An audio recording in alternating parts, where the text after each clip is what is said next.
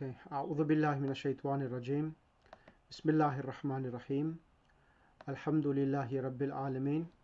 والصلاة والسلام على أشرف الأنبياء المرسلين محمد وأهل بيت الطيبين الطاهرين المعصومين واللعنة على أعدائهم من الآن إلى يوم الدين. أما بعد فقد قال الله سبحانه وتعالى في كتابه المجيد والفرقان الحميد. بسم الله الرحمن الرحيم. ربي زدني علما. صدق الله العلي العظيم. Assalamu alaikum wa rahmatullahi wa barakatuh. Inshallah, hope everyone is well. And as we are in the revision mode, revising book 2, and also, as I mentioned to yourself, I will give you additional information to enhance your understanding of book 2, so that once we start book 3, everyone has a understanding of some of the concepts which we discussed in book 2 itself. Can I request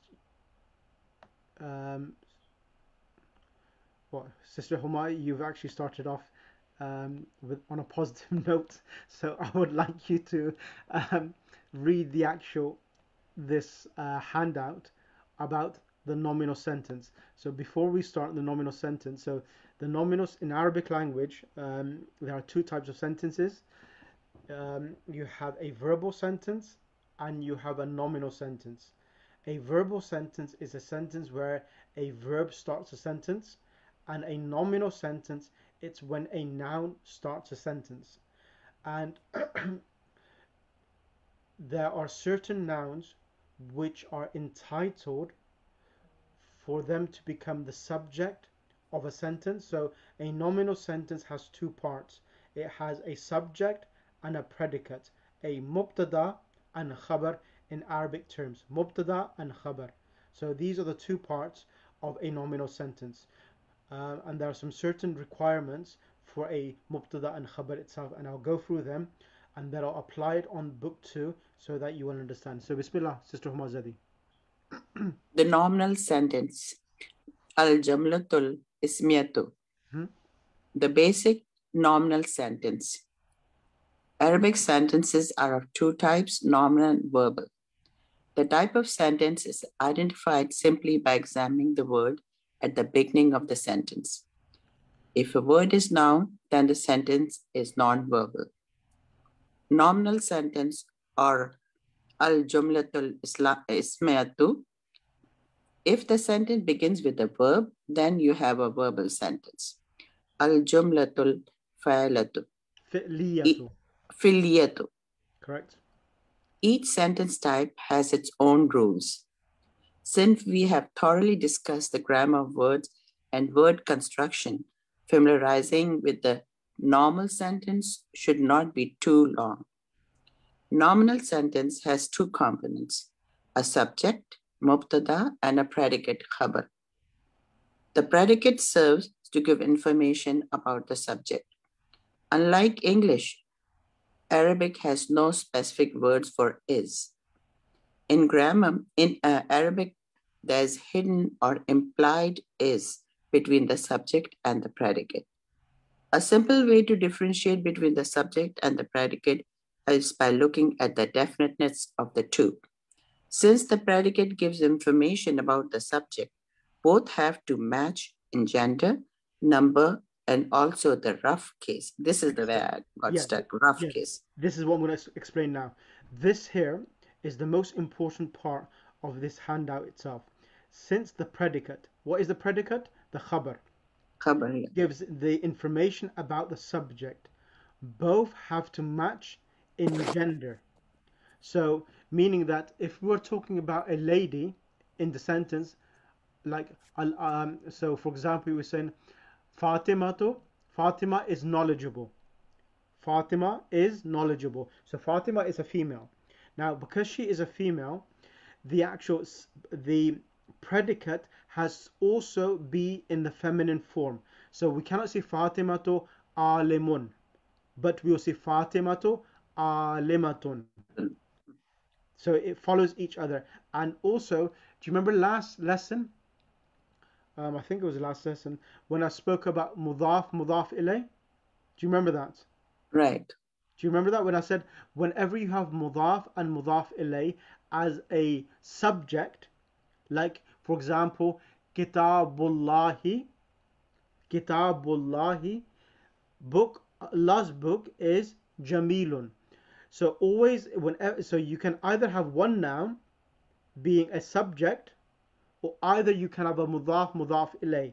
So whenever mudaf mudaf ilay is the subject, the mudaf itself, the first word in a mudaf, will govern whether the subject is going to come feminine or masculine. Do you remember that last week?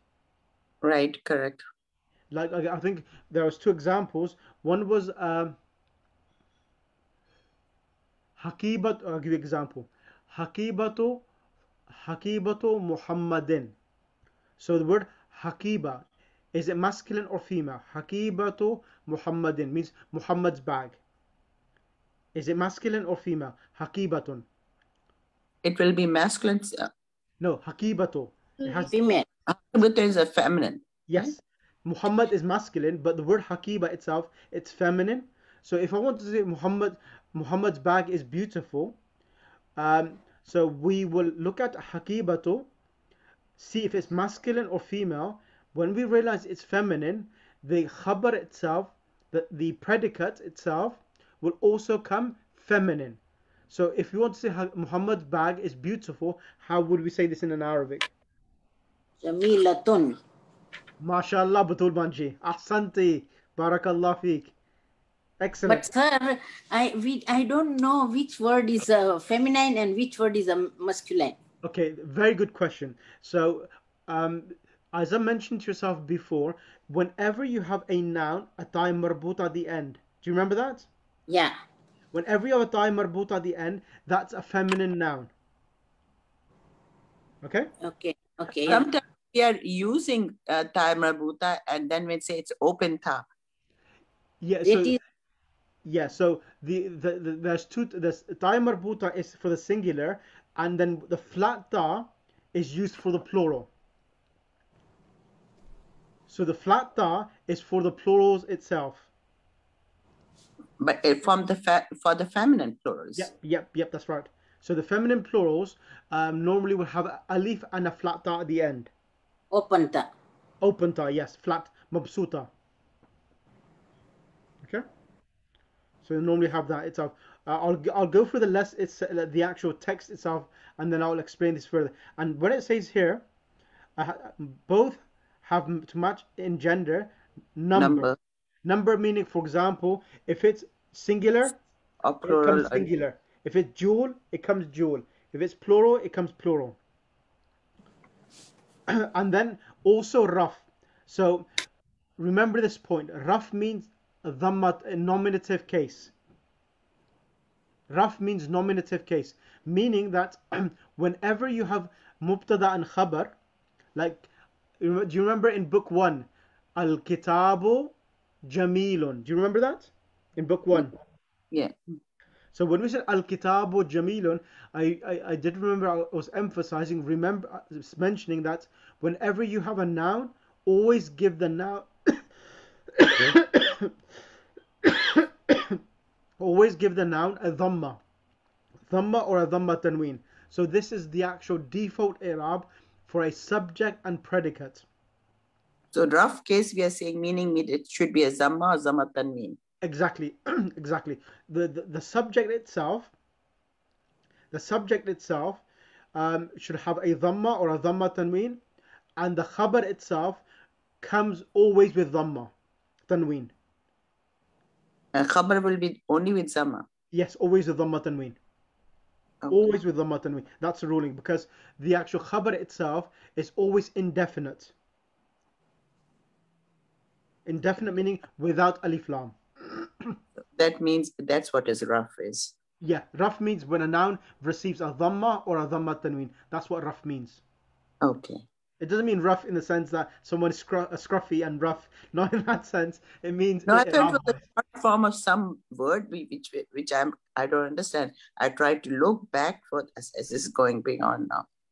Yeah, the word raf, it's an Arabic word, which means when a noun receives a dhamma. Okay, thank you, Sheikh. You're welcome. Sheikh, can I quickly ask something?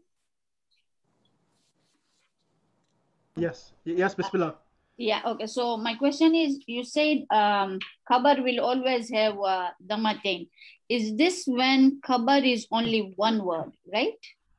Excellent. Yes. So Thank you. when the word is one, it will have a dhamma tanween, but sometimes you can have a khabar which is a composition of two words as well together.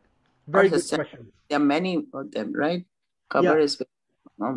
We'll cover that, inshallah. We'll cover that as well. How many types of khabar? But remember the default i'rab, that the subject itself comes with a dhamma or a dhamma tanween, and the khabar always comes with a dhamma tanween as long as it's one word.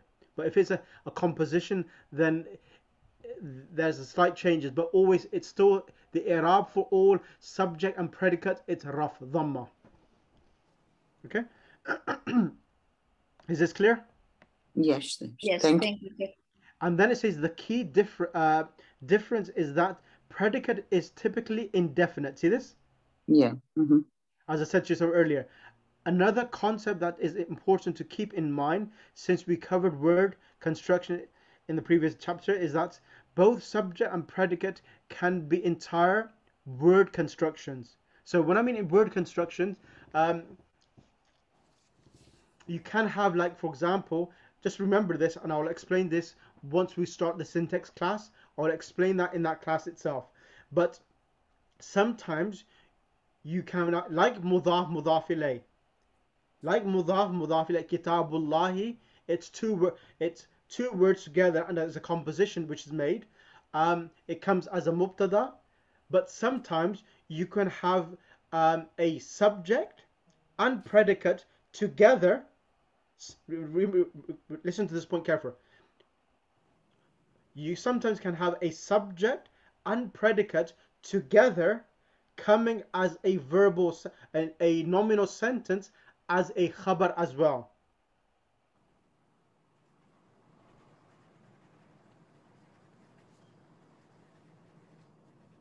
Once again. So sometimes you can have a subject and predicate, mubtada and khabar together, and the same sentence can be called as, that's what I had in mind. I said, when is it a subject and predicate? When is it mubtada and khabar? I'll show you. Give me 2 minutes. Let me go through this. I'll show you the sheet. I thought they're the same names, no? Mubtada and khabar, this predicate, they're the same names. Yeah. So what happens? You have a complete sentence, which is mubtada khabar, but the mubtada khabar together, both of them together, is coming as the khabar for the subject as well. Nominal sentence. Exactly, a nominal sentence. I'll show you. If you give me about a couple of minutes, I'll show you on the screen examples of that as well. I'll show you some examples, inshallah. Okay, then please note the following rules for nominal sentences. Bismillah, Sister Umar. And nominal sentence consists of two components, a subject, mubtada, and a predicate, khabar. Mm-hmm. Second, this is an implied unwritten is between the subject and the predicate. Okay, let me explain this. Now, as I mentioned to yourself, in the Arabic language, we don't have is in Arabic. So the i'rab itself, the i'rab meaning the dhamma tanween or the dhamma itself, that actually creates that relationship of the subject and the predicate together. For example, when we say let's use the word al-maktabu, let's change it. Al-qalamu maksurun. Al-qalamu maksurun. What does it translate to be? The pen is broken. Broken pen. Yeah, the pen is broken. Al-qalamu maksurun. So al-qalamu maksurun. So you have alif lam, al-qalamu maksurun. So the word maksurun has a dhamma tanween, correct? Correct. Now, this is getting a dhamma tanween because it has a relationship with al-qalamu. If qalam wasn't there, this relationship would have not occurred. So that maksurun dhamma tanween is indicating that this is the khabar for the pen itself. So the dhamma tanween on maksuran, this implies that this is the actual subject for the predicate itself. When we say al-qalamu maksurun. Yeah, 1 and 2. Is that clear? Yeah. So whenever you have this, the words, when they come together, it's a hidden implication where there's no is in the actual text itself. Al-qalamu maksur is 2 words. Qalam, pen, maksur, broken. And the dhamma tanween on maksurun is the thing which highlights that there is in Arabic we call it a isnad. Isnad is the word which is used for relation between the 2 words together. Right. Is that clear, Sister Sister Zamina, Sister Sakina, Sister Sharabano, Dr. Rahim? Yes, Sheikh. Thank you. Sister Zahra? Yes, Sheikh. It's clear. Sister Abida, how about yourself? I'm still taking it in, but yes, clear. So everybody had trouble. I'm not the only one. I'll give you more information. I'll give you some more exercises and practice. Don't worry. Okay, and then after this, number 3, the subject comes before the implied is and is generally definite. If the sentence starts with a noun, that noun is the subject. Okay, the subject comes before the implied is. So this is what I mentioned last lesson as well, that whenever you want to understand where is the subject and the predicate, translate it in English. Whatever comes before is the subject, and it always comes definite, meaning either it's a proper noun like Muhammad, name of a person, or a noun with alif lam like al-kitabu. So al-kitabu, it's a definite noun. Muhammadun is a proper noun as well. Okay, that's number 3. Number 4, the predicate comes after the implied is and is generally indefinite, as I said to yourself already. So the khabar itself normally comes with a dhamma tanween if it's one word. If it's one word, it comes with a dhamma tanween. This is the default ruling. Is that clear? Yes. Sheikh, can I ask a question? Yeah, go ahead. Assalamu alaikum. Alaikum. You mean that if by one word you mean like Jamilatun? Yes. That's one word. That's right. But for 2 words could be a mudaf ilayh. Is that what it means? So so sometimes the default ruling is that the khabar itself comes indefinite. If it's one word, it comes indefinite. However, sometimes you can have mudaf ilayh as the khabar as well. Mm-hmm. So in that case, it will be slightly different in the rules. Exactly. Then there's an exception as well. Okay. Our Sheikh, we can have also jarun or majrur, harf jar, and then Yes. I'll do this now. After I've covered this page, I will go through that as well. So what I'm going to do today's lesson, I'm going to cover everything on subject and predicate so that everyone has a really good understanding on this subject. Thank you. Okay, then we are both the subject and predicate are rough. So when I mean rough, it means that it should, like example, you can write this down. Write this down, everyone. Zaydun or Muhammadun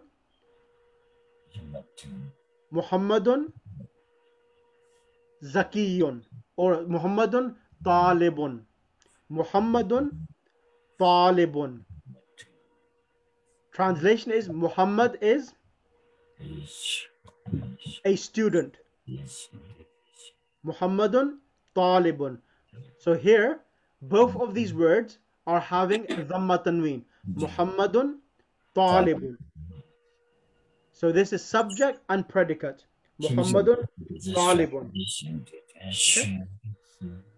Muhammadun Talibun. Next example. Al-Kitabu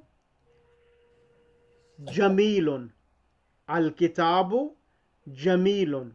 The book is beautiful. Al-kitabu jamilun. The book is Beautiful. beautiful. So in this case here, we are having al-kitabu definite with alif lam, and it has one dhamma. Jamilun has the dhamma tanween. So both of these words are in the state of raf, meaning that they are in the nominative case. Is that clear, Dr. Rahim? Yes, yes. Thank you. Thank you. Please repeat. Sheikh, please repeat. Yes, yes. So the word al-kitabu, it's a definite noun with alif lam, and it has a dhamma. And this dhamma is called raf. Raf meaning the sign of a dhamma. And jamilun is the khabar, and it's indefinite because as we have learnt, the default i'rab for the khabar is raf, dhamma tanween, indefinite.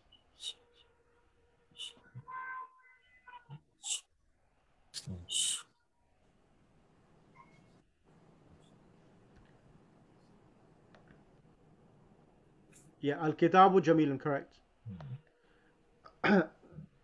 Okay, number 6. Sheikh, question. If I want to get into Muzaf and Muzaf ilayh, Yep. Muhammad and Taliban or Al-Kitab or Jamil, what am I going to say? How will we differentiate? Which one? If it's mudaf ilayh. Yeah. How are we Okay, going to say it differently? Okay, I'll give you an example. Write this example down. Kitabullahi jamilun. What will be third word added? Yes, Kitabullahi jamilun. The translation will be Allah's book is Beautiful. beautiful. Kitabullahi jamilun. Allah's book is beautiful. So here we have mudaf and mudaf ilay, and it's coming as the khabar. Mubtada, sorry, subject. And jamilun is indefinite. So here we are saying Kitabullahi is the subject and Jamilun is the predicate. Yes. And Mubtada Mubtada, correct. and Muzaf ilayh will be, how will we going to say? So mudaf ilay is the subject.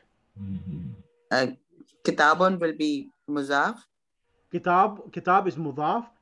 So kitab is mudaf. Allah is mudaf ilay, and then it becomes the subject, the mubtada. Sheikh, Yep. Sheikh, I have a small question. So in this case, is it wrong to say Jamilun is sifa, or we can't? Khabar.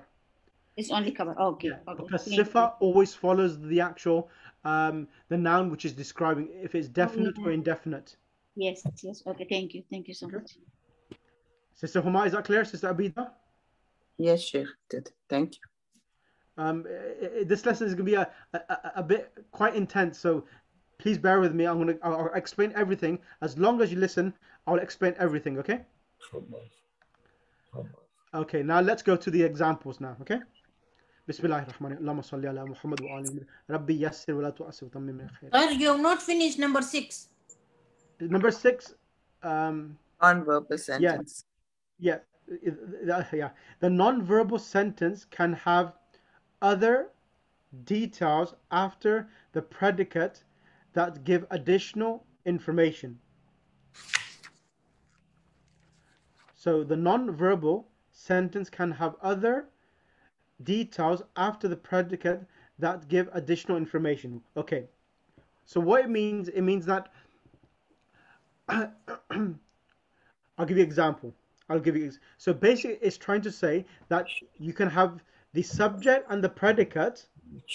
Write this down if you want to write this down. For number 6, it means that you can have the subject and the predicate, and you can also have, for example, a preposition as well. You can have a fine. So after the khabar comes, you also have a jar and majroor in the sentence as well. Shall I give you an example? Please. Shall I give you an example, everyone? Yes? Please. Yes. Yes, yes. Yes? Please. Okay, Yes. write this down. I'll give you an example. As-sayyaratu. As-sayyaratu. What does as-sayyaratu mean? A Car. car. Car. Yes. As-sayyaratu jamilatun. What does that mean? As-sayyaratu Beautiful Beautiful car. car. jamilatun.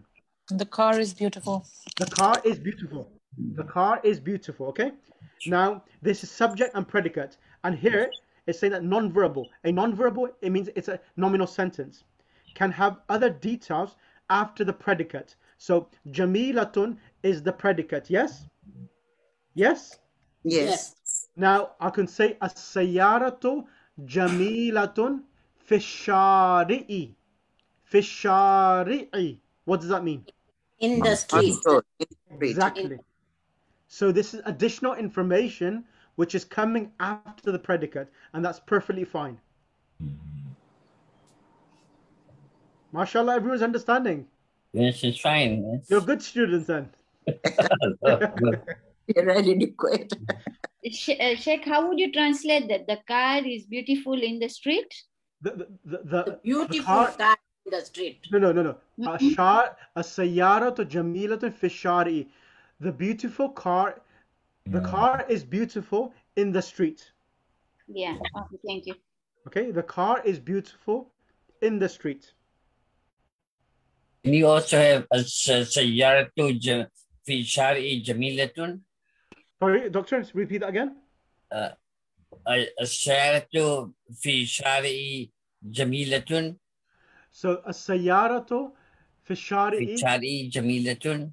You can do it that way as well. That the car is in the street, but grammatically it doesn't seem that correct. I see.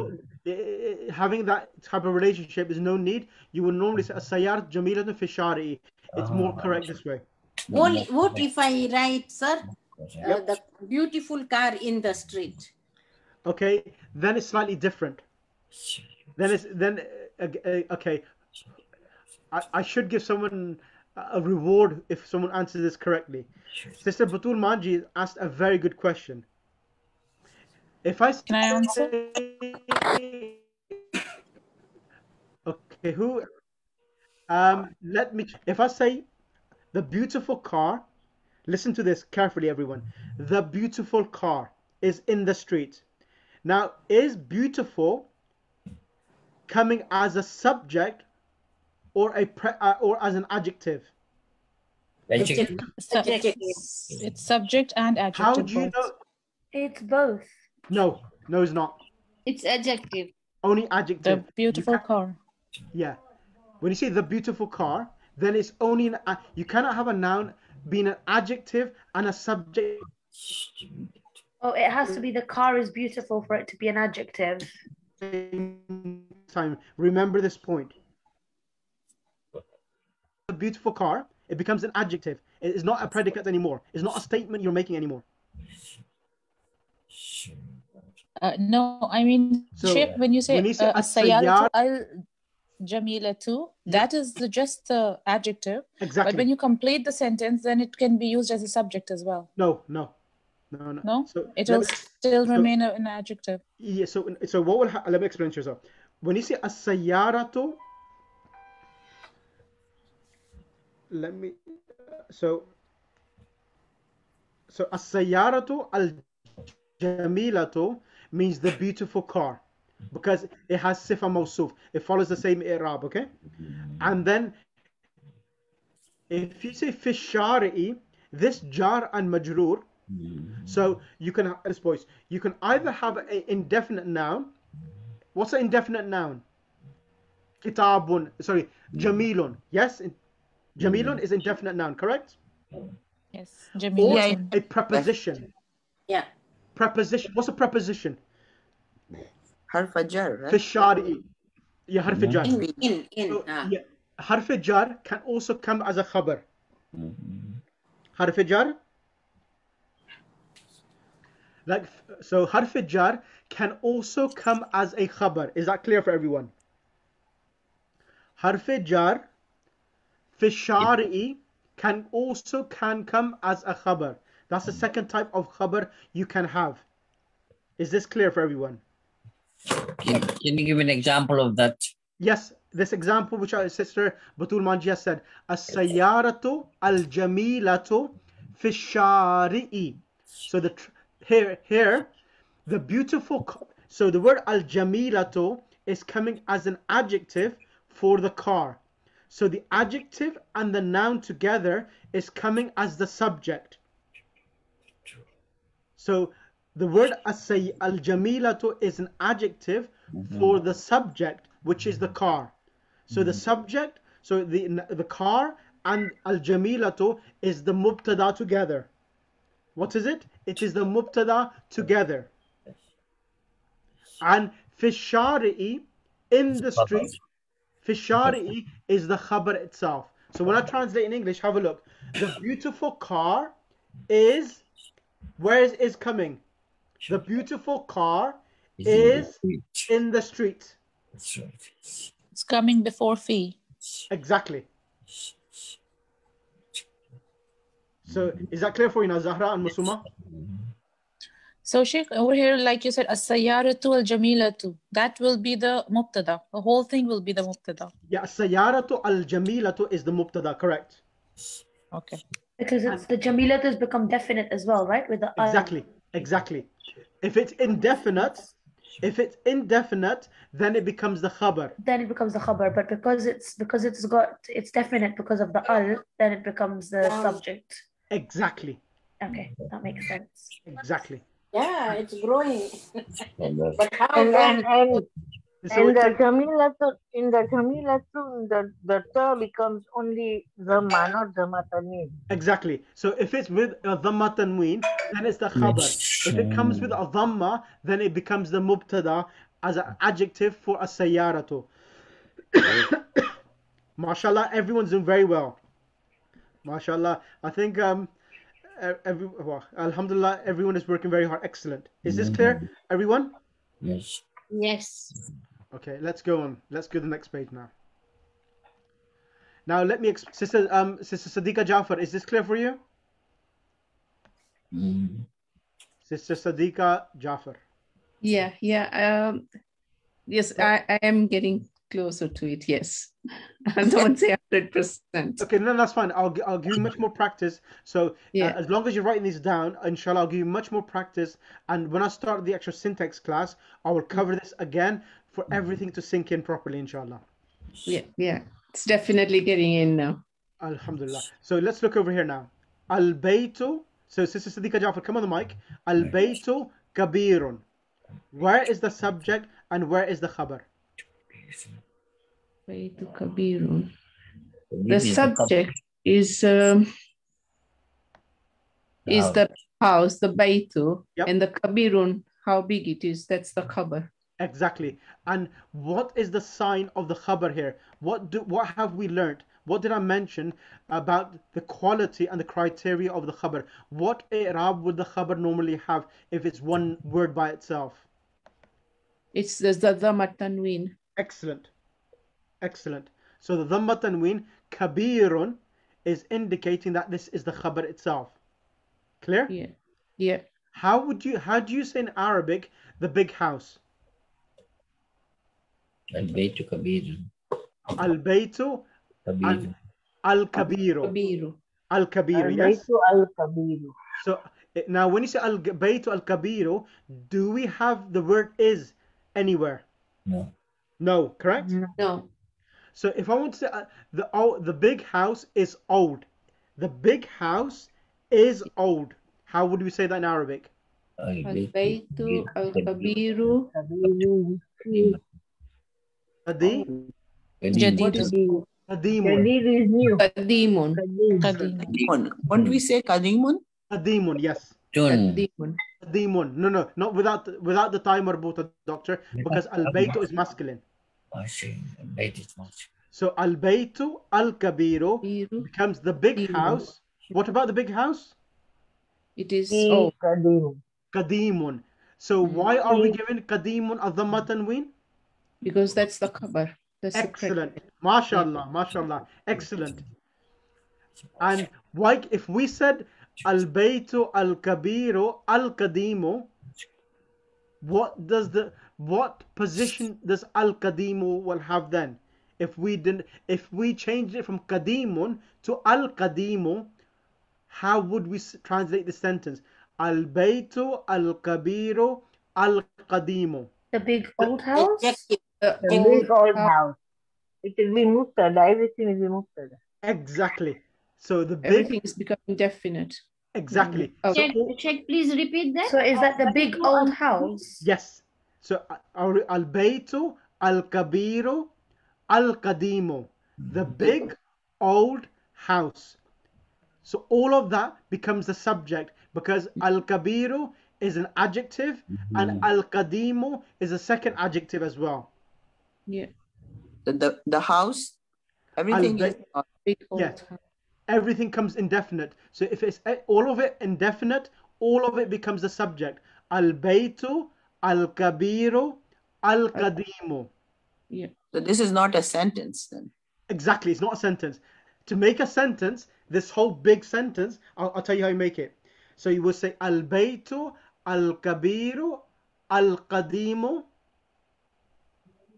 Amam al-masjidi. MashaAllah. I should give you some chocolate sweets for that. Yes. Excellent. That was brilliant. That was absolutely brilliant.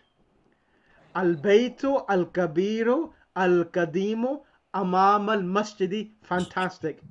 That's 100. I'll give you A star for that, Mr. Mashuma. I'll be happy if you don't. I'll be happy if you just mark my exam on that basis. That was brilliant. That was really good. Oh, mashallah, that was really good. So the big So all three are subject, and then amam al-masjidi. masjidi is the khabar. Excellent. Amam al-masjidi is mudaf, mudaf ilay, and the khabar itself. Check also kabiru and kadimu are both adjectives for al-bayt. Correct. Okay, thank you. Correct. So in Imam al-Masjidi, now we are saying this is muzaf and muzaf alayh Exactly. Mudaf, mudaf ilay, and it's the khabar. and the khabar. MashaAllah. I'm teaching you at second year 2 level in the Hawza now. What I'm teaching you now. And that's no exaggeration. Thank you, Sheikh. You're an excellent teacher. I don't think we would have been this ahead, or we would have understood it that well if it was another teacher. But you do. I mean, you do a fantastic job. So here, if we have a look over here now, al-baytu kabirun. So this is the normal default ruling of the subject and predicate. So the mubtada itself comes normally with alif lam, as it says definite. And definite meaning raf. It has the dhamma there, okay? Kabirun, indefinite. And it's the khabar itself. And they put the word is between it. The house is big. So this is a nominal sentence. Is that clear, brothers and sisters? Yes. Then we have the other thing, which is an example of subject and predicate, is hada kitabun. Hada is the subject. Kitabun has a dhamma tanween. It is the khabar. So it didn't have we said subject and predicate, they should have the same. Yes. But hada, yes, good question. Hada is it's a fixed noun. It doesn't take the harakat. So the harakat is hidden on hada, and it's actually situated in the place of the subject, even though the harakat is not visible. Like, is that what you would call mabni or no? I didn't want to use the word mabni because I just was scared of that. You may say there's too many new vocab you're using. Yes, correct. Mabni is the correct word. Thank you. And ulaika muslimuna. So here is another example. Ulaika, look at the translation. Those are Muslims. Ulaika muslimuna. Those are Muslims. So this is again another fixed noun? Yeah, so ulaika is the fixed noun again, where ulaika is the subject, is mabni, and muslimuna is the khabar. Sister Abida, you okay? Sister Zinat, Sister Yes? I'm so Yes. happy everybody was in the same boat because the way they were all quiet, it was, now I know why. I'm trying to make it as easy as possible. Okay, now let me explain. Ya Rabbi, alhamdulillah.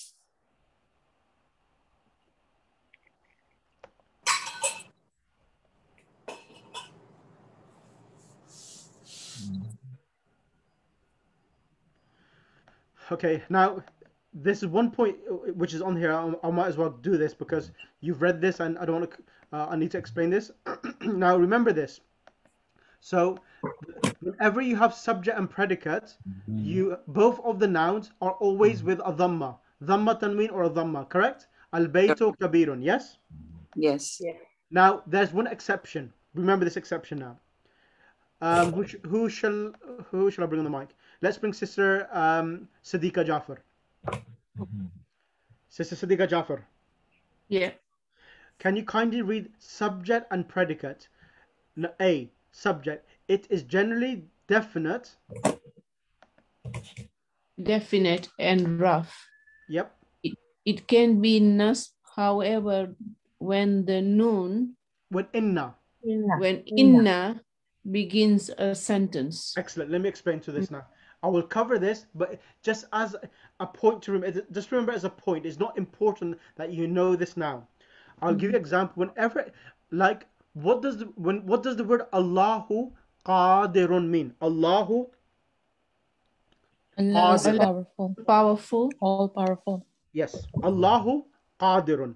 Can everyone write this in Arabic, please? Or do you want me to send it in the WhatsApp group? Please. If there's any word which you cannot spell, just message me. Come on the mic and tell me, and I'll write it in Arabic for you. I can write it in the chat also, Sheikh, if you want. Please. Yeah, I'll write it on the group as well. Allahu.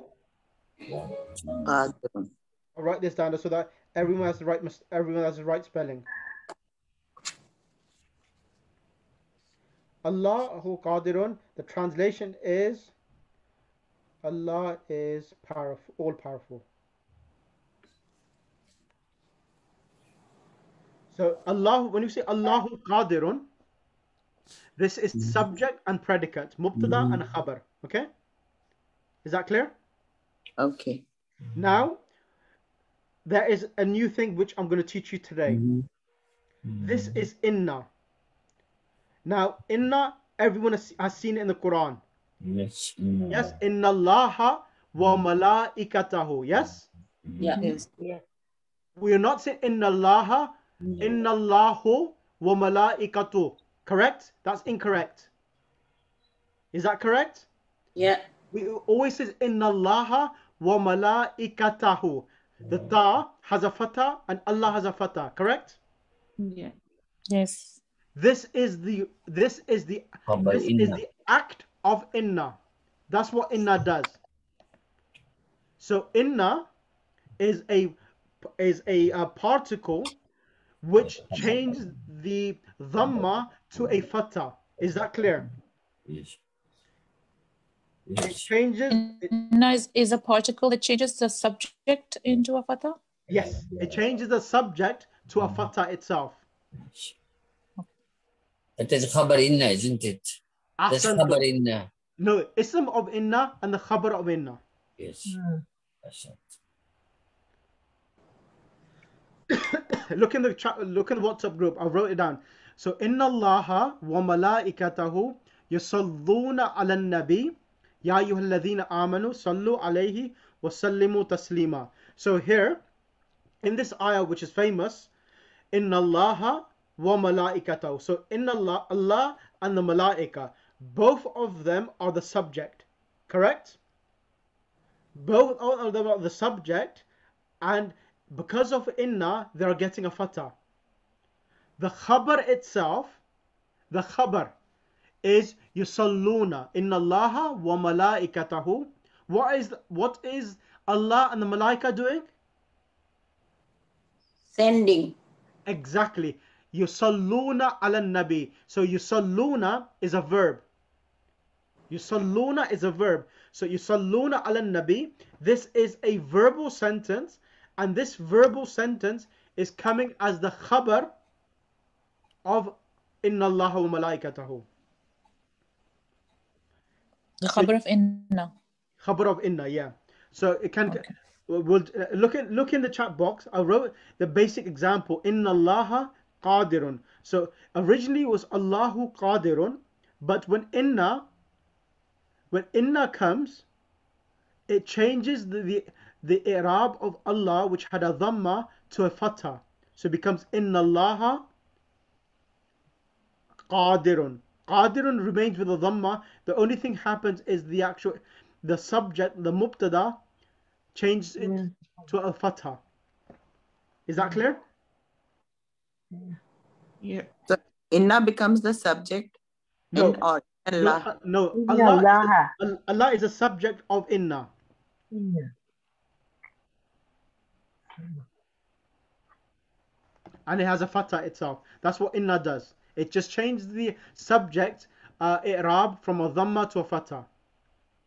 So it becomes inna Allah. Yes, inna Allaha qadirun.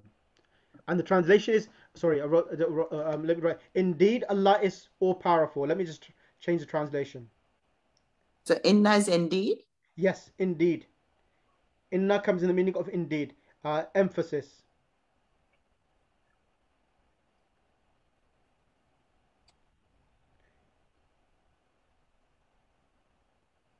Indeed.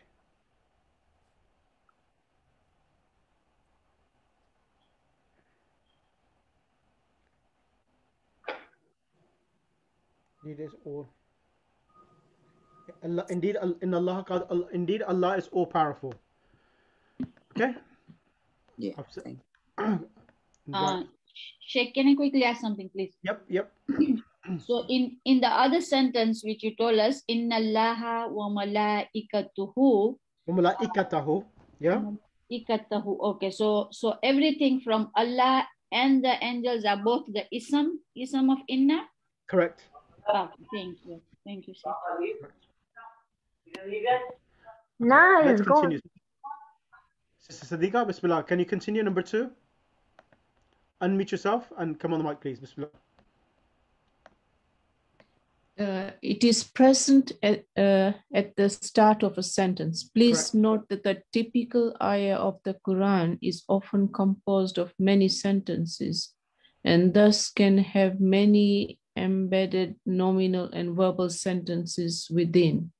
Yep. So just trying to say, sometimes you have many types of inna and so forth. So inna normally comes, and it's sometimes we'll do more practice on this. It's just trying to teach you something new here.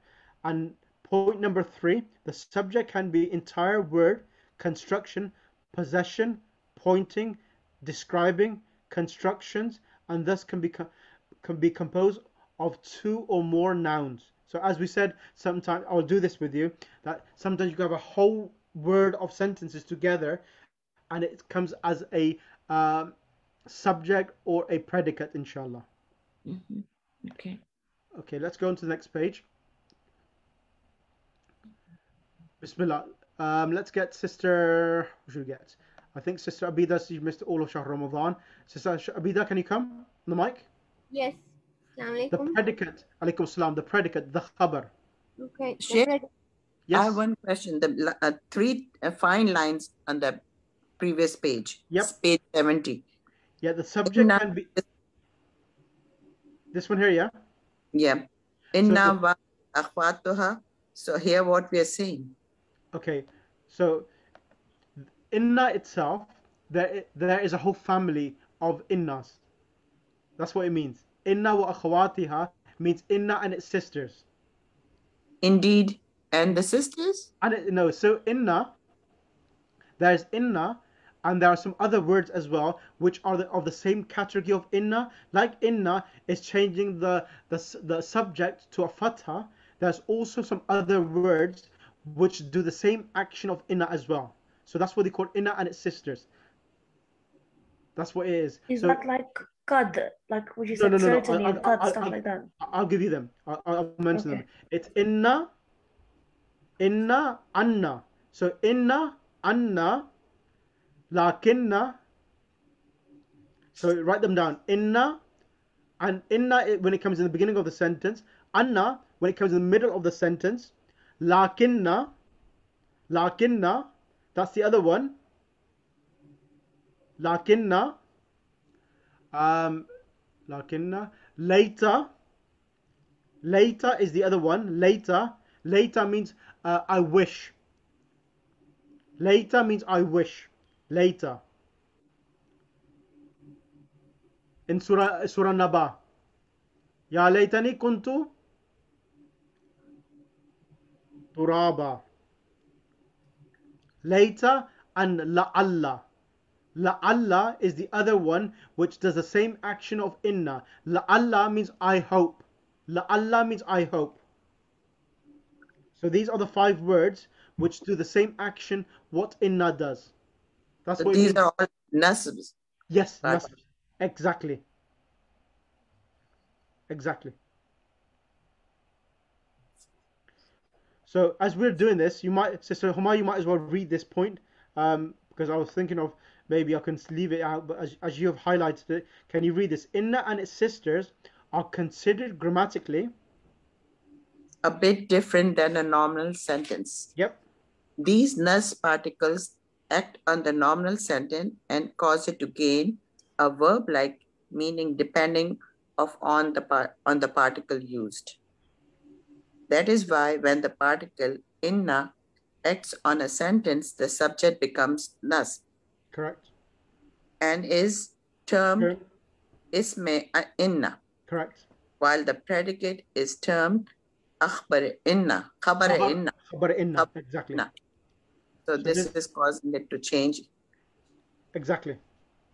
Exactly. So when this come, the person who possesses the sentence, it's inna itself. It's called the ism of inna and the khabar of inna. Not the subject of inna, but the ism of inna, the noun of inna. Is that clear? Yeah. So Sheikh, inna is ism or is it a verb? It's a noun. Ism. Okay, hi, thank you. Okay, next. Sister Abida, Bismillah, let's go and quickly go through this. It's already 7 o'clock. Bismillah. Right. The predicate generally comes after the subject. It is rough. Correct. The predicate agrees in gender, plurality, and i'rab, since it gives information about its subject, but not indefiniteness. It is typically indefinite, but please note that exceptions do exist. Cases where the predicate is definite are discussed here later. Okay. Predicate can be an entire word construction, possession, pointing, or describing constructions, and thus be composed of 2 or more nouns. There are 4 types of predicates. The simplest one is termed mufrada, which we looked at in previous examples. Yep. So I'll explain to yourself these examples now, okay? So let me change. With the whole word construction page. Thank you. Yeah, I'm going to go on to the next page and explain to yourself.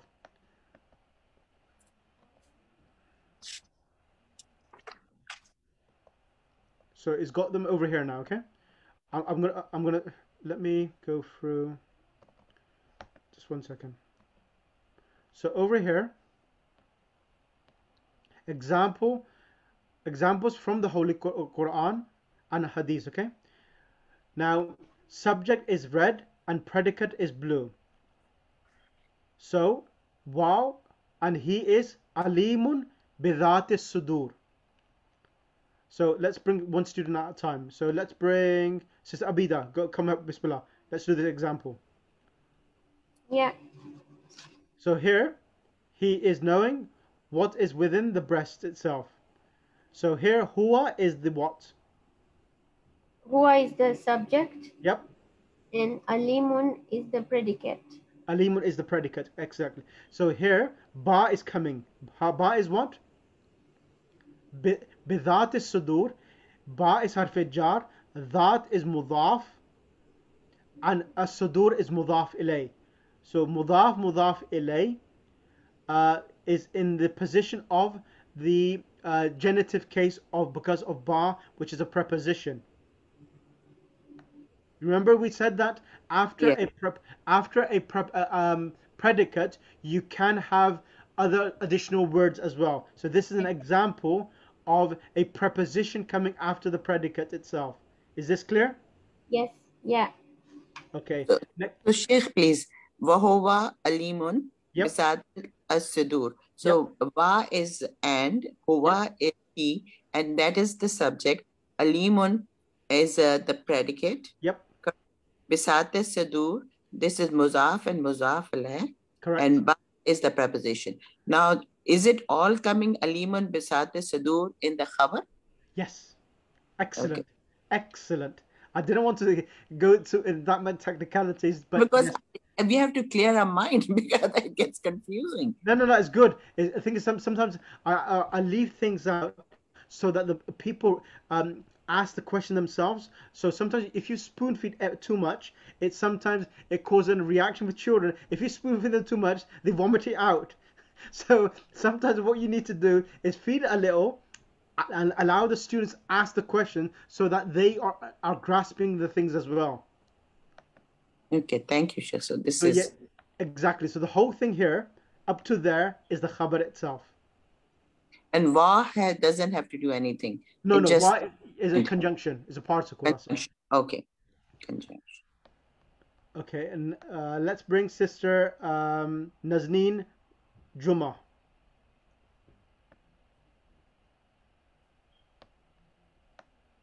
Or Sister Zahra Jamal then. Sister Zahra Jamal? Yes, Sheikh. Bismillah ar-Rahman ar-Rahim. As-salatu nurun, was-sadaqatu burhanun, was-sabru dhi'a'un, wal-Qur'anu hujjatun laka aw alayka. So as-salatu is subject, nurun is predicate.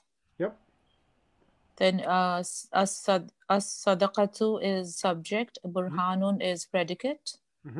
As-sabru subject, dhi'a'un predicate, wal-Qur'anu al-Qur'anu subject, hujjatun predicate.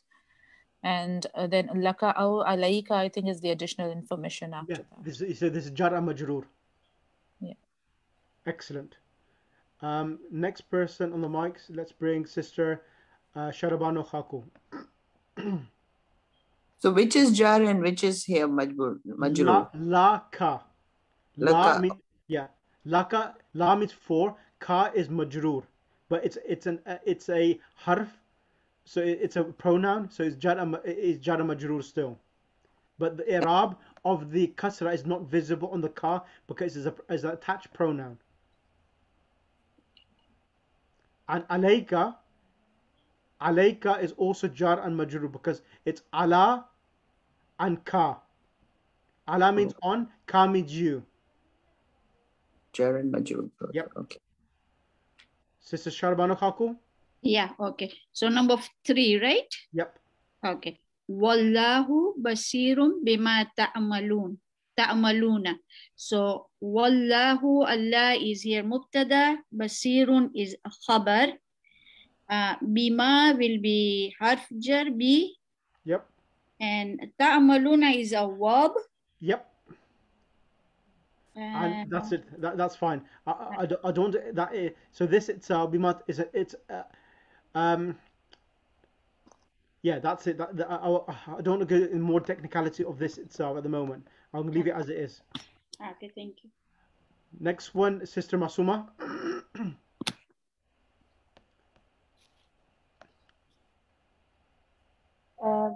الدنيا سجن المؤمن وجنة الكافر. So dunya is the subject, and then سجن المؤمنين is a predicate, and then وجنة الكافرين is the additional information. No, this is a new sentence. So this will be here. And yeah, so الدنيا سجن المؤمن. It stops there. Okay, yeah. So and you can say here This is again the second khabar. Yeah, okay. So the word is a prison for the believer and paradise for the non-believer. So the paradise is a second khabar. Okay. They haven't wrote it down, but it should be the second khabar. Okay. Okay. Now the next one, number 5s. Can you choose the next student? Let's bring Sister Zamina or Sister Sakina. Sister Zamina, yeah, Sister Sakina. Yes. So, for just one question, Yep, for go ahead. 4, Yep. The ad-dunya, Yep. so if it's the subject, it still doesn't take a dhamma, it takes a fatha on this one. Yeah, so a good question you've asked. So this noun here, ad-dunya, because it has alif at the end itself, so because of that, the i'rab is not visible. Okay. So even though so the i'rab is not visible, but it is situated in the place of the subject itself. Okay, because it still has. Can we write hidden i'rab? Yes, hidden i'rab. Excellent. So the Zamma is, hidden. Yes. Then Sijnul, Bismillah. Go ahead, sister. So ayatul munafiqi thalathun. So the ayatul munafiqi is the mubtada, and thalathun is the khabar. Excellent. And also mudaf ilayh. Correct. Mudaf ilayh subject. Thalathun is the khabar itself. Right. Sister Sakina, where are you? I'm going to leave this out because we've done there's enough practice. I want to go for the next part, which is the important part, talking about the types of khabar. A predicate. Go ahead. Let's start from the 4 types of predicate. This is important. I need to finish this before I end today's session. Go ahead, Sister Sakina. Okay. This type is the major type of predicate that we will be dealing with. Sometimes the predicate is a single word, as in previous examples 1, 2, 3, and 5. And sometimes it can be a word construction, such as idafa, possession construction, as shown in example 4. Please note that sometimes even the subject can be a construction, as shown as in example 5. Whatever the case, it is essential to identify word constructions when analyzing the sentence. Incorrect identification will inherently lead to erroneous and confused translation. Sometimes the predicate can be a relative pronoun that encompasses within it an entire sentence. In example number 7, the predicate is the relative pronoun alladhina. Since all relative pronouns are connected with a sila, the entire sentence dotted after it becomes part of the predicate. These types of sentences incorporating relative pronouns are frequently seen in the Quran and Hadith. Please also note that additional details can follow the predicate, such as jar constructions, example 1 and 3, conjunctions, example 4, etc. At this point, it is a bit premature to discuss these details that will be touched upon in more detail in the second volume, inshallah. Okay, let me explain to this now. So it's trying to say that sometimes you can have a complete sentences coming as the khabars itself. So here, the word alladhina is coming. Yes? Innama al-mu'minuna. So al-mu'minuna here is the subject. Al-mu'minuna is the subject. The word alladhi, and we have done alladhina, remember like in even surah alladhina. So alladhina here is what is the khabar. But normally whenever alladhina comes, there is a whole sentence which comes after it.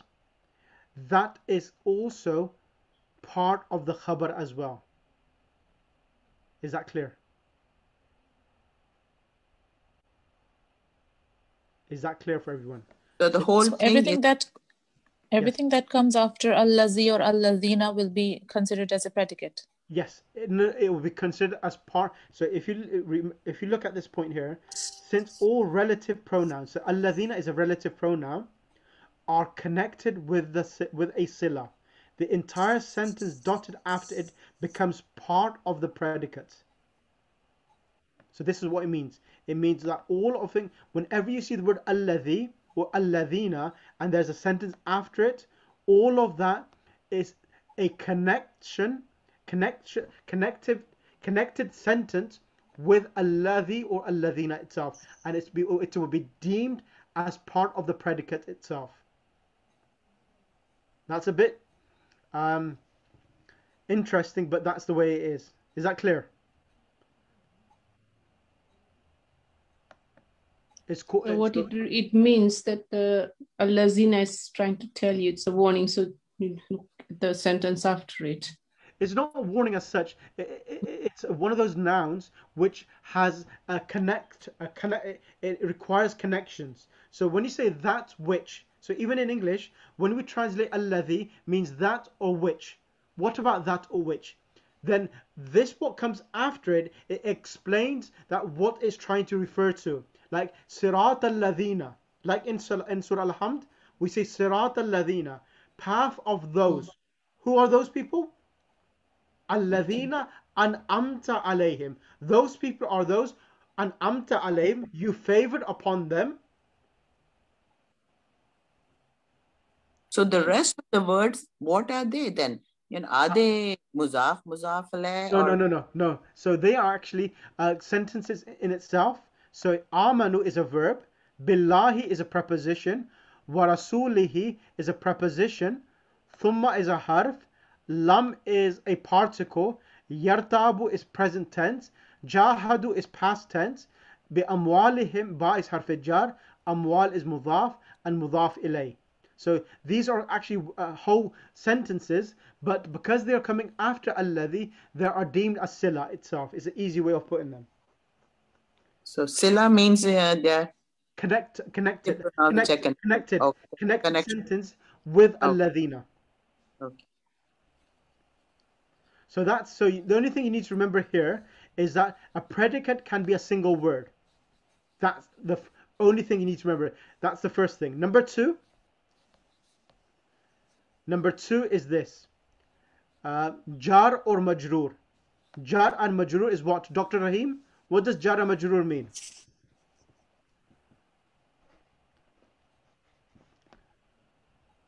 I think he's here. Dr. Rahim, can you unmute yourself? Okay, jar and majroor means like fi, ala, and so forth. These are jar and majroor. That can come as a khabar. That's number two. Number three. So can I ask a question? Is that the prepositional phrases? Yes. Yeah, they will be classified as jar and majroor. They will be prepositions, and they will be classified as the khabar itself. Correct. Okay, thank you. Like here, I'll give you an example. So if you look over here, Ulaika ala hudam min rabbihim. So ulaika is the subject, ala is harf jar, and huda is majroor. Here, yadullahi, Allah's hand is on the group.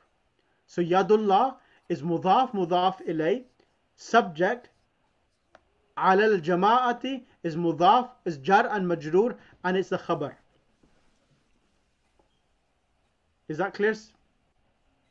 Yes, it's clear. Thank you. Then next one, number three. Number three is jumla ismiya. So this is what I was trying to explain earlier on, that sometimes you can have a complete sentence which is the khabar itself. This is important. Listen to this carefully. Who should I pick on? Who should I choose? I need to pick the sister Zabunisa Kanji. Sister Zabunisa? Assalamualaikum, yes. Alaikum salam. Let's ar-rajulu. What does the word ar-rajulu mean? Rajulu, the man. The man. Huwa. What does huwa mean? Huwa is. He. He. Sadiqun. Sadiqun, pious. Truthful. Truthful. Yeah. Truthful, yes. So if ar-rajulu means the man, okay? So Ar-Rajulu is the subject because it has alif lam, correct? Yes. Now, ignore Ar-Rajulu at the moment. If we just say Huwa Sadiqun, how would you translate in Yes. English? Huwa Sadiqun. He is truthful. Exactly. So he is truthful.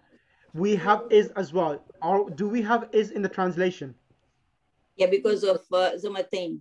Yes, we have huwa sadiqun. So huwa sadiqun in essence is subject and predicate by itself. Yes. But it's also so even though huwa sadiqun is subject and predicate, after becoming subject and predicate, it's coming as a nominal sentence. So a nominal sentence can come as a khabar for a subject itself. Yes. Is that clear? Yes. So a nominal sentence consisting a subject and predicate can come as a khabar for a subject itself. Sister Sakina and Sister Zamina and Sister Masuma and Nazneen. Is it clear? Yes, Sheikh. Yes. Yes? Okay, please repeat. What did you say? A nominal sentence consisting of mubtada and khabar? A nominal sentence consisting of a subject and predicate can come as the khabar. Because huwa sadiqun is being the khabar of the. Yeah, huwa sadiqun is coming as a khabar for ar-rajulu.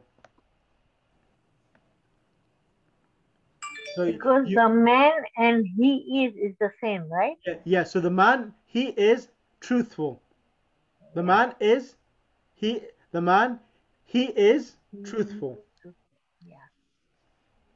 Okay? So because huwa sadiqun Yep. can be mubtada and khabar, but then the same thing can be khabar of rajul. Excellent. Excellent. Excellent. And also, finally, you can have a verb, so this is jumla ismiya. Okay? Ar-rajulu sadiqun, it's the man, he is truthful. That's the translation. Okay? Is this clear? Yes. Okay, 1 second. Finally, and this is it, and that will be the end of the class today. Verbal sentence. So for the verbal sentence, I will bring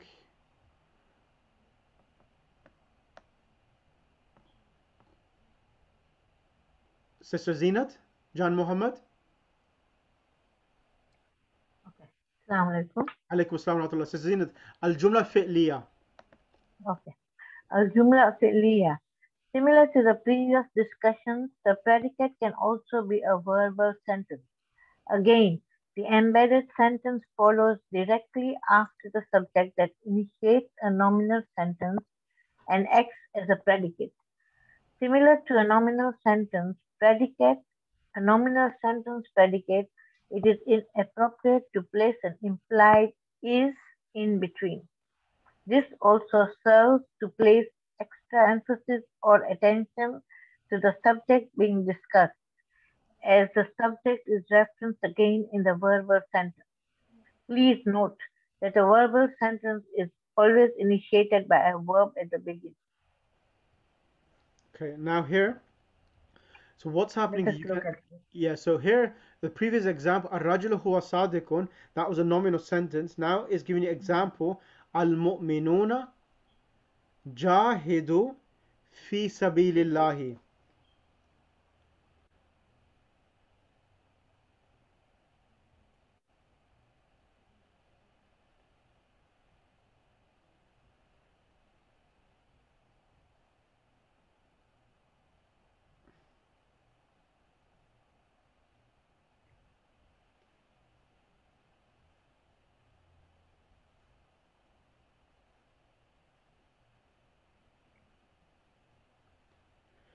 Okay, here al-mu'minuna jahidu fi sabilillah. So here al-mu'minuna is the subject. Al-mu'minuna is the subject, and jahidu fi sabilillahi. It's jahidu means they struggle in the way of Allah. So this is a verbal sentence, and the verbal sentence is coming as the khabar for al-mu'minuna. Is that clear? Yes. And because in the nouns, why? Because the noun is starting the sentence. That's the reason why the verbal sentence is coming as the khabar. And finally, Allahu ya'lamu ma fi samawati wa ma fil ard.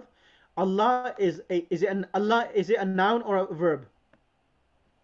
Sister Rosie? Or Sister Huma? What is Allah? It's a noun. Noun. Yeah, and ya'lamu ma fi samawati. He knows. Is a subject. Exactly. No, it's a verb. It's a verb. It's a verb. Yeah, it's a verb, and it's a verbal sentence, and it's coming as the khabar itself. Sheikh, I didn't get it. Even in the first one, al-mu'minu jahadu sabilillah. Al-mu'minuna is a noun. The believers, okay? Yeah. The believers, what are they doing? Jahidu. So jahid is a verb. They are struggling in the way of Allah. So they are struggling in the way of Allah.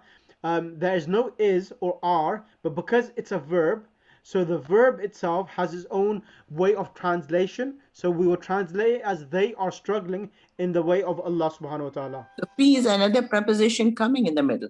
Yes, that preposition, fi sabilillah, it's related to the verb itself.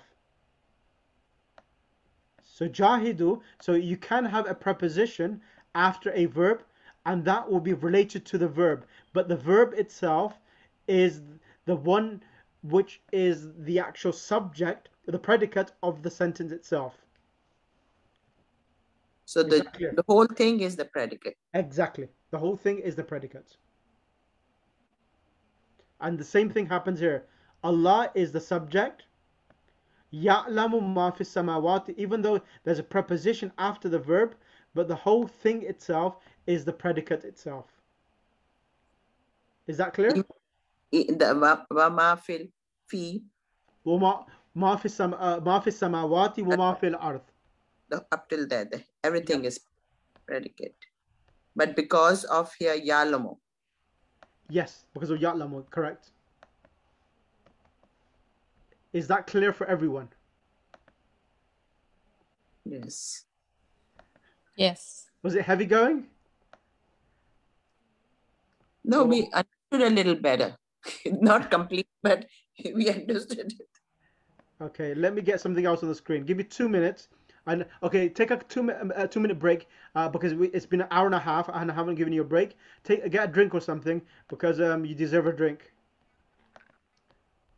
Because I just needed 2 minutes, 2 to 3 minutes to finish this lesson off so that I've explained everything perfectly correct. I just want to use this last slide to clarify everything, and that will be everything.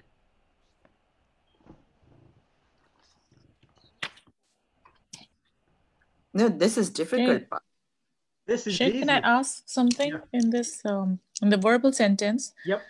In both cases, there has been prepositions. Prepositions have been used. Yep. So if I say Allahu ya'lamul mu'minina without any preposition, ya'lamul mu'minina will be the verbal sentence? Yes, it'll be a verbal sentence, it'll not be a nominal sentence, correct? And correct. then that will be a predicate as well. No. So remember there's two types of sentence. There's a verbal sentence and a nominal sentence. So when you have a nominal sentence, you have a good question, Zahra. A nominal sentence consists of a subject and predicate. A nominal sentence consists of a mubtada and khabar. But when a verb comes, it consists of a verb and a doer, fa'il. Yes, I get that one. But over here, if I say Allahu ya'lamul mu'minina, so Allahu will be the subject. Yep. Ya'lamul mu'minina will be the predicate. The whole thing. Yes. The whole ya'lamul mu'minina yes. will be the predicate in this case. Yeah, Allah is the subject. Ya'lamu ma fi samawati. That the whole thing is the actual predicate itself. Yes. But if I say like Allahu ya'lamul mu'minina, let me go to the screen again. Let me go to the screen again. Where's that gone? Give me 2 seconds. Let me just find it. Where it disappeared? 2 seconds. Yeah, Allahu. Go ahead. So Allahu ya'lamul mu'minina, for example, if it's a sentence, if I'm making a sentence. So Allah, He knows the mu'minin. Okay. So that will become a sentence, and Allahu will be the subject. Ya'lamul mu'minina will be the predicate. Yes, that's right. In this case. Yep. It doesn't have to consist of a preposition, right? No, not at all. So a verbal sentence can consist of a fa'il as a doer and an object as well, and a preposition. As it mentioned earlier on as well, it can have a preposition, it can have an object, it can have a possessive pronoun like kitabi, kitabuka, any of the pronouns as well. Okay, thank you. Right, I'm good. Who shall I choose now? Let's choose. Who shall I choose? I'm thinking of. Okay, I'm gonna choose. It's difficult to choose.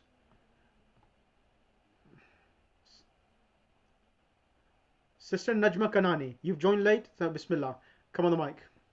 Okay, I just joined. Not a problem. Sorry, because I do darsa on Thursday, so I just finished it. Okay, that's not fair. Okay, let me bring Sister Sakina.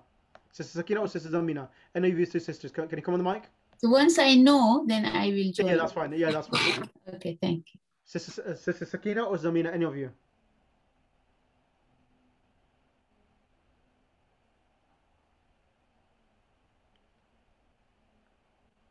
Sister Zamina or Sakina?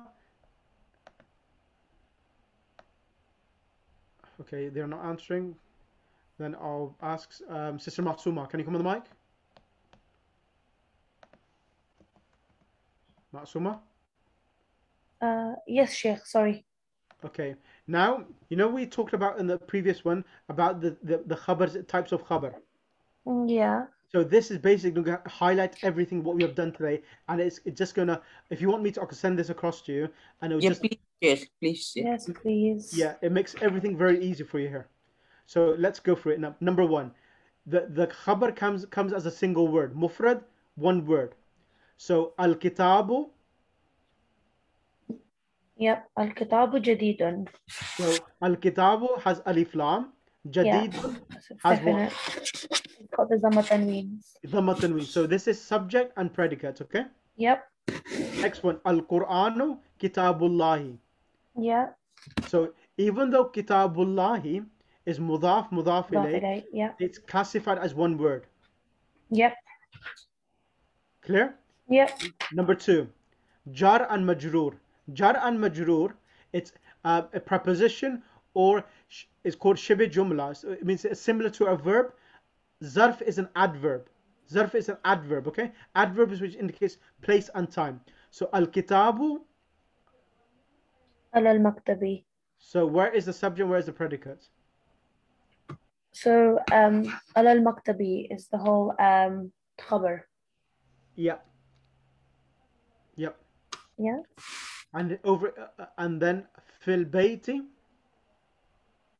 So in this one, fil bayti is the actual khabar. Excellent. Why? I mentioned this last lesson.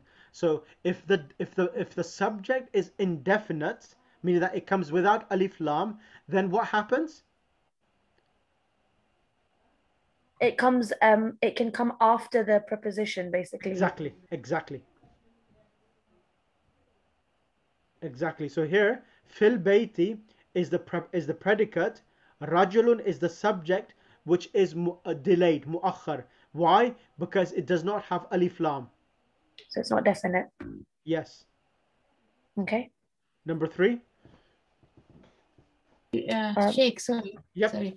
So is rajulun predicate? Is the subject. When will be it called object? Delayed, or is it? Yeah, it's called, whenever the subject does not have alif lam. Yeah. Then the predicate, which is the jar and majroor, will come before the subject itself. Okay. So then how do we translate it? So we will translate the same as usual. In the translation, there's no difference. So you say in the house. In the house is a man. In the house is a man. Is a man. Okay. In the house is a may. Yeah. Okay. So isn't after is Yep. Is predicate? So it normally is, Oh, but because of the hurtful jar. Okay. yes. Yeah, understood. Yeah. Okay. I could. Thank you. Okay. Next one, number 3, Sister Batul, Musuma. So this is the same as the second one that we did. Yep. So al-kitabu is the subject, Yep. and taht al-maktabi is the predicate. Yep. And then the bottom one is amam al-bayti. So again, it's delayed. Yep. So that bit's the predicate, and then hadikatun's the subject. Excellent. Excellent. Now, can I choose someone else for the last part? Sister Sakina, can you hear me? Sister Sakina or Sister Zamina? Okay, if they're not answering that, Sister Zahra Jamal, can you come on the mic? Yes, Sheikh. Okay, now remember us we did the last part. We said that the khabar can be a verbal sentence and a nominal sentence. So let's break this through and go through this. Hamidun.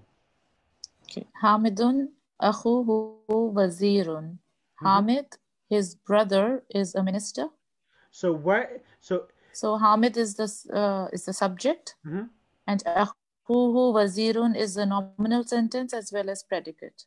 yes, and by itself, if we break them down, how is it a verbal sentence, a nominal sentence? Akhuhu is mudaf mudaf ilay. It's mudaf mudaf ilay, and it's the mubtada. Okay, wazirun is khabar. So the subject and the predicate together is coming as a verbal nominal sentence, and the nominal sentence is coming as the khabar for Hamid itself. Is that clear? Yes. Next one. Fatima. Fatimatu indaha sayyaratun. Fatima, she has a car. Yep. So Fatima is the subject, and then indaha sayyaratun will be the khabar, and it's a nominal sentence. Indaha again is a mudaf mudaf ilay. Correct. And Sayyaratun that sayyaratun will be the khabar of indaha. No, indaha is mudaf. So indaha, it's so over here, indaha is zarf. No, it's not mudaf ilay. Idafiyah. Yeah, indaha with is her. zarf. With her is car. Yeah. So indaha is zarf. Indaha is zarf like here. Tahta. So indaha is zarf, and it's khabar muqaddam. Sayyaratun is the mubtada. And this is a nominal sentence. And over here, jumla fi'liya, Bilalun kharaja min al-fasli. Bilalun kharaja min al-fasli. Bilal, he left from the classroom. Correct. So Bilal is the mubtada, and kharaja min al-fasli is the predicate and a verbal sentence. At-talibatu dhahabna ila al-madrasati. Excellent. The students, they went towards the school. So at-talibatu will be the subject, and dhahabna ila al-madrasati will be the predicate and a verbal sentence. Allahumma salli ala Muhammad wa ali Muhammad wa ajil farajum. First of all, I would apologize to everyone that it was a long lesson, but this lesson is a very important lesson. If you have absorbed everything, you have learnt up to 25% of Arabic grammar, which is called syntax, nahu. That's how important this lesson was. Subhanallah, I was ready to run away.